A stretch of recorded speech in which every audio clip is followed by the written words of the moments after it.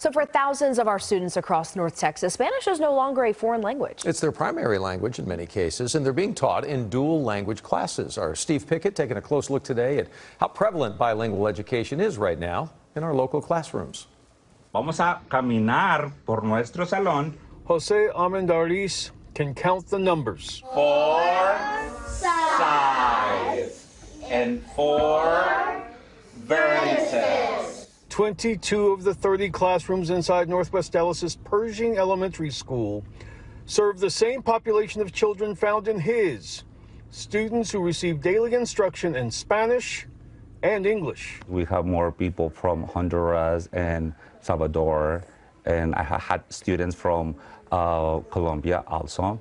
Almost half of Dallas ISD's entire student population, that's 49%, are bilingual or limited English speakers. ¿Y si yo te digo que voy a buscar la idea principal?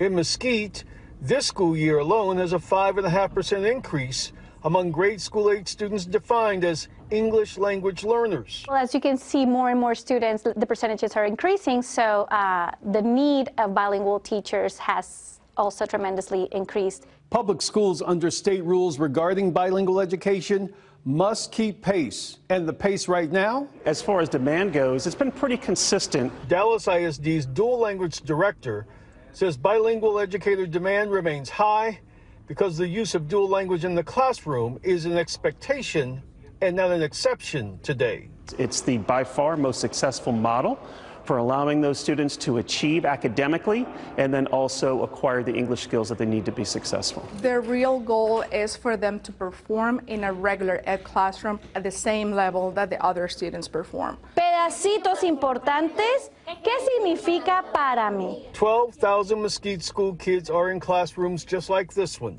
They anticipate more and plan to recruit more bilingual educators for them. Vamos a hacer una predicción. Steve Pickett, CBS 11 News.